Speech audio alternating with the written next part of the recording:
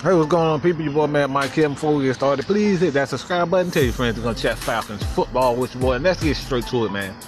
Falcons signed defensive tackle Terrell McClain, formerly of the Dallas Cowboys, and last year with the Washington Redskins. The Redskins signed him for a 3-year, $21 million.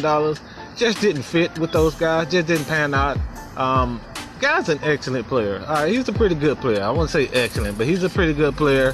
He does what he does best, and that's penetrate, get to the quarterback. And, you know, again, those are the type of quarterbacks, defensive players, and defensive linemen that Dan Quinn loves.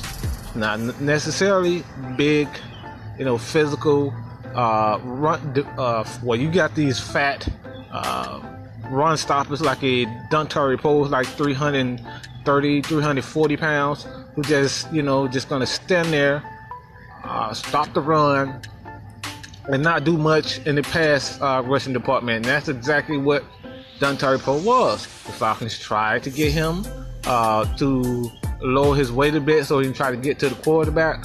Just didn't happen. He had 2 sacks on the year, and it just wasn't a fit for the Falcons, especially with the pay that he was asking for. I think he was asking for like $12 million a year for a guy that is primarily a run stopper. No, the Falcons are not doing that. So the Falcons, when, you know, Falcons fans thought that they would get a defensive tackle in the first round of the pick. They weren't happy. You know, some were happy with the pick with Calvin Ridley. Others weren't. I had a video on that. If y'all want to check that out, go through the, you know, my draft playlist. But again, man, the Falcons want players that fit their scheme. Okay, they want players to fit their scheme, and they're not concerned about what everyone else is doing. Okay, let me repeat that. The Falcons aren't concerned what everyone else is doing.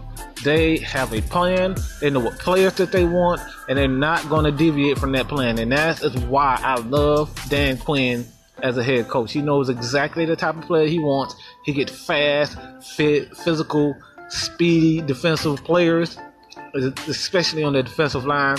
You have Grady Jarrett, okay? The guy was drafted in the 5th fucking round, okay? The 5th fucking round. And he's an all-pro under Dan Quinn. So if you get a player, you know, if Dan Quinn gets a player in the 5th round, yeah, and especially he's done this over and over again. All the defensive players, with the exception of Jalen Collins, and I don't think this was the Dan Quinn pick. There was more of a Thomas Dimitrov pick. With the exception of Jalen Collins, this guy has done pretty damn well getting defensive players. So Dan Quinn knows what the fuck he's doing. So Falcons fans, relax, man. Dan Quinn got this. Thomas Dimitrov got this. They're sticking to their plan, and I absolutely love it.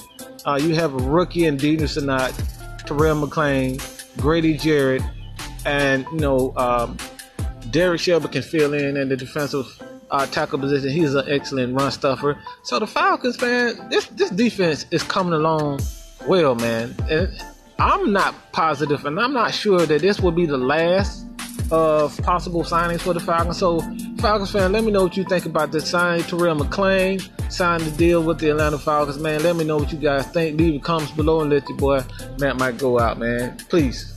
I'm gone.